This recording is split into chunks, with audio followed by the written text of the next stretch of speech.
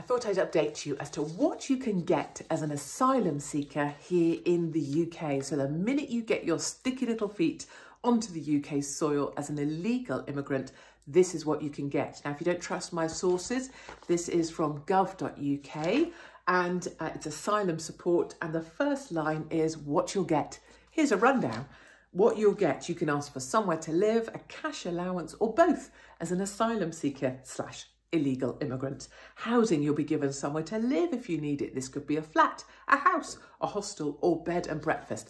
I do hope they give illegals breakfast in bed. After all, they've earned it, what with coming across the channel on a lilo. Cash support, you'll get £37.75 for each person in your household. What a bargain.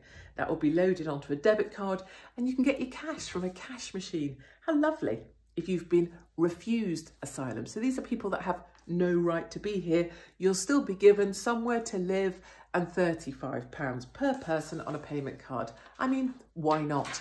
Now, if you're preggers, it gets even better. If you're a pregnant mum, you can get £3 extra. If you've got a baby under 1, £5 extra. I mean, children are just a real bonus if you're an illegal. Maternity payment, you can apply for a one-off £300 maternity payment if your baby's due in 8 weeks. Makes all the more sense to bring pregnant women along for the ride over the channel, doesn't it? If you've been refused asylum, you can apply for one-off £250 maternity payment for the baby we said couldn't come here, and you who aren't supposed to be here, who's also living in a house because we gave you that, and now we're giving you money. And you can get healthcare.